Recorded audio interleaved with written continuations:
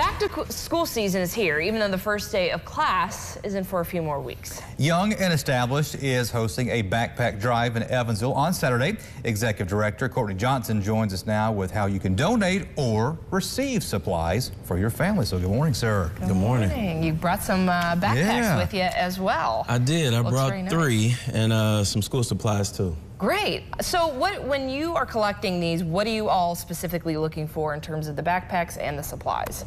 So we're looking just for the basics as far as pencils, folders, notebooks, everything a kid would need for school. And of course, the biggest thing is the backpacks. Yeah, let's show some of these off. Yeah, I'll hold one there for you. I'll hold Super Mario. I'll hold the strawberry. Oh, I like the strawberry one. Yeah, very nice. Cool. So let's talk about this. How it goes both ways. You can either donate or you can come and get some supplies. How does that all work? Yeah, so we always ask for our community to support because we have a big turnout. This is probably one of the biggest backpack drives in Evansville. So last time, I believe it was over 500 to 600 people that came to receive backpacks, and it just continues to grow. We actually, what you're seeing now is at our community center. There were, people there 2 to 3 hours before the actual event, and it was very hot that day. So we were like, we need to kind of move this somewhere else. So that's why we wanted to switch it over to McGary. But anybody can come receive a backpack, and we're also going to partner with Rogers Academy to give away cards to receive a free haircut as well. Nice. Oh, that's great. Nice, nice. All right.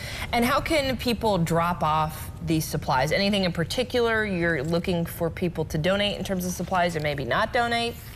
So the biggest thing is the backpacks. As I mentioned, we really would love to have more backpacks. But as far as the school supplies, what I named would be great. Our center is open 12 to 4. You can drop it off. It's 1308 Mann Avenue. And you can drop it off all the way up until Friday. So we'll be receiving donations all the way up until that date. And then for you to have that many people and so many lined up, this must be a huge need within our community. Most definitely, and I think it shows, us being able to partner with other organizations and come together. It just shows the need to see so many people reach out. I think we've had well over 6 or 7 organizations, wanted to partner with us to donate. So we're just excited to bring our community together and support a good cause. Great. Now there are a few, rules when people show up. Does the child need to be present? How many backpacks and school supplies can you receive per child? How does that work? Yeah, so the child does need to be present, and it is just 1 backpack per child. And they actually get to pick out the backpack and pick out their school supplies as well. Okay. And Casey Gray Insurance, she is also a drop-off site as well. So they're on the north side. One of our huge sponsors as well, too. Yes. So if you're on the north side, drop those off at her office throughout the week. So if you could, give us a little bit of insight when the kids and families are there going through the backpacks and maybe running in saying, Mommy, I want this one, Daddy, I want this one. I mean, share the stories with us, what you hear. So the best part is that when they actually get to come in and choose, which backpack they would like. And it just brings a smile to us and also the families to not have to worry about, finding school supplies or finding a good backpack. So to be able to go somewhere and receive what we're offering, and then also the haircuts is a huge thing. I think that's why we added that.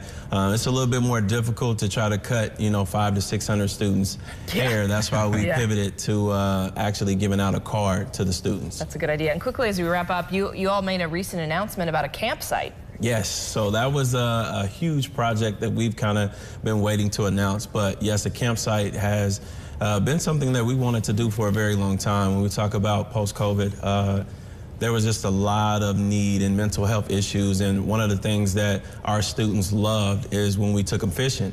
And we were like, you know what, let's try to find a space that we can actually, make our own. So that is kind of how it came about, but the space is beautiful. The campaign is going on now. Great. And a lot of support. I don't know if you got to see it on Facebook, but over 700 something shares in 1 day. So that was just amazing to see, and all the support we get from our community. Great. All right. Courtney Johnson doing so much great stuff in our community there with Young and Established. So thank you very much for your time today. And there you go. Get yourself a backpack.